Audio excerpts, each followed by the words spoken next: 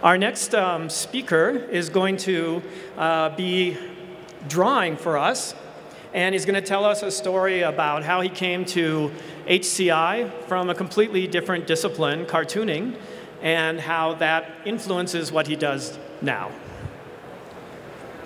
Okay. And it's Rubaiat. Please welcome Rubaiat Habib. Thank you.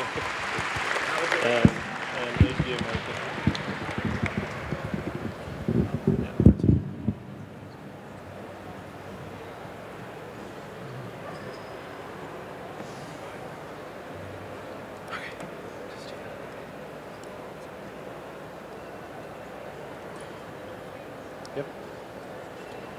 Just start. Oh, yeah, I think. Hello, everyone. So I am Rubaiat Habib. I'm a researcher at Autodesk User Interface Research Group. So believe it or not, my Kai story started almost 20 years ago.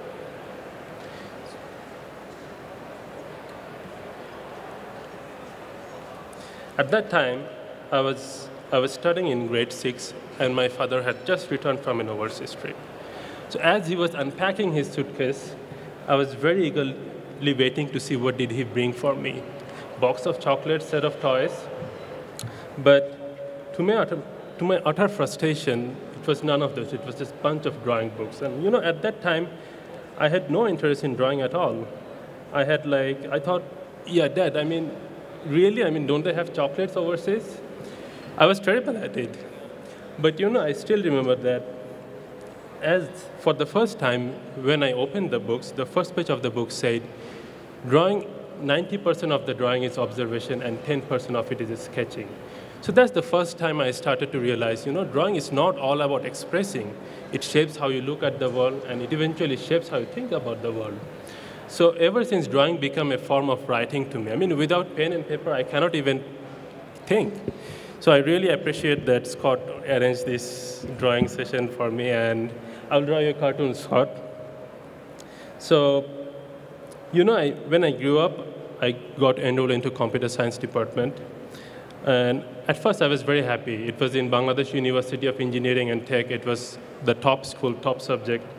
But in a week or so, this is how I started to feel. A fish out of water in a very hardcore programming environment, primarily because programming didn't resonate with my way of thinking. Now, you know, as a part-time cartoonist, I started contributing in local magazines and newspapers, draw graphic novels. But the thing is, like, you know, as a creator, these pictures, these characters, these drawings were not just lines and papers.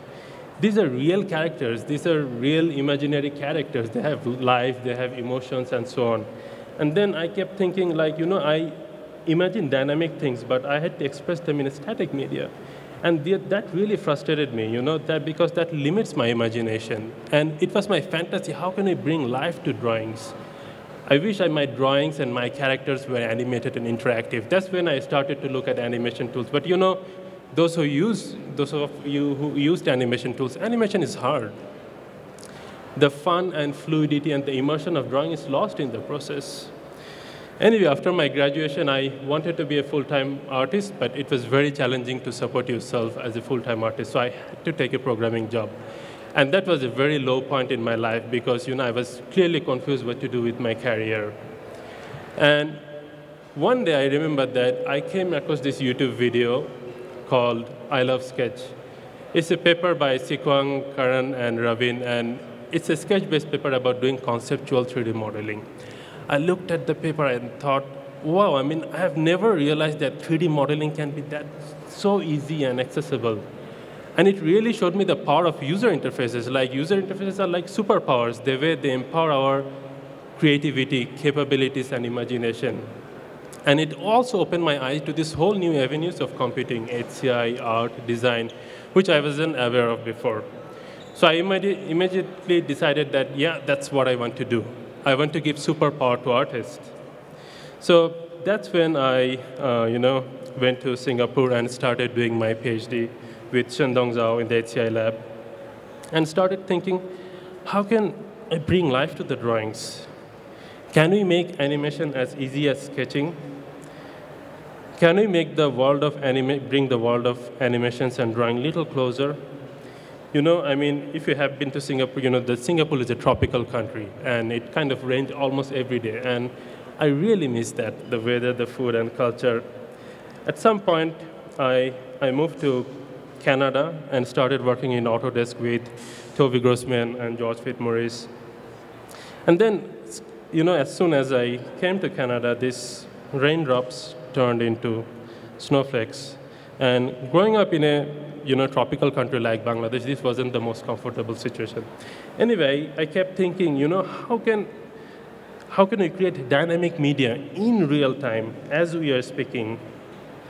Can we make animation a part of our day-to-day conversation so that we can use it to express our ideas in real time? And, you know, with the right user interfaces, I believe that, yes, we can. So the app I'm using is based on our Kai 2014 paper Draco, which is now available as sketchbook motion. And so this really brings life to the drawings. A drawing captures a particular moment and expressions and emotion that you can relate to, right? So now this new medium, this dynamic drawings, liberate you from the limitations of the static medium. And as an artist, my freedom of expression is a bit more wider. Just like this drawing that captures the vividity of the sceneries and the dynamics of the scene of my first snorkeling experience in a Malaysian island. You know, my wife is a little old-fashioned or traditionalist, I would say, in terms of arts and crafts. She always prefers pen and pencil for some reason rather than digital art. So, you know, one fine morning, I woke up and I saw that there's a pen and paper beside my bed. Apparently, she was very stressed out about her exam, and she wanted me to draw her a cartoon. So I sketched this to her. You know, I mean, she's very pampering and annoying during her exams and so on. And she was very happy. She went back to her studies. And I thought, well, this drawing is incomplete. So I did a quick animation. And then she loved it even more. And the interesting thing is that now, every time she wants me to draw a cartoon, she always brings the iPad to me. So that was an interesting shift of perspective there. By the way, just to clarify, I'm not here to promote Apple products or iPads. I know, you know, like most of you, I agree, they are super expensive. They have a closed systems, and so on, so on. I mean, I used to complain about all these things as well. But ever since Apple announced our app as the app of the year, which is the top app among a million other apps, to be honest, my complaints disappeared. And my whole family is an iPad family. Even my mom bought an iPad. All she did is that she downloaded the app, gave it a 5-star, and then she's done. She has never used it before. Anyway, going back to Kai, what I really love about Kai is, as Susan said, the diversity of it. It's a discipline where you can bring your true identity, expertise, and background to solve computing problems. And you know, when you are an interdisciplinary person, sometimes it is challenging for you to find your right spot, right community, right job. It can be challenging. But Kai is a community where you can be your true self. I mean, think about it. Where can you write a PhD thesis as a comic book?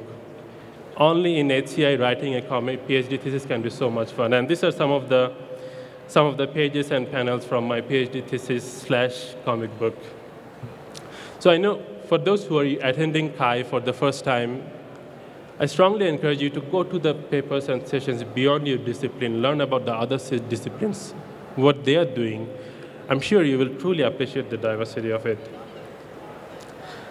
I believe that, okay. So life goes on in Toronto. As you can see that, you know, I don't appreciate winter as much as my wife does.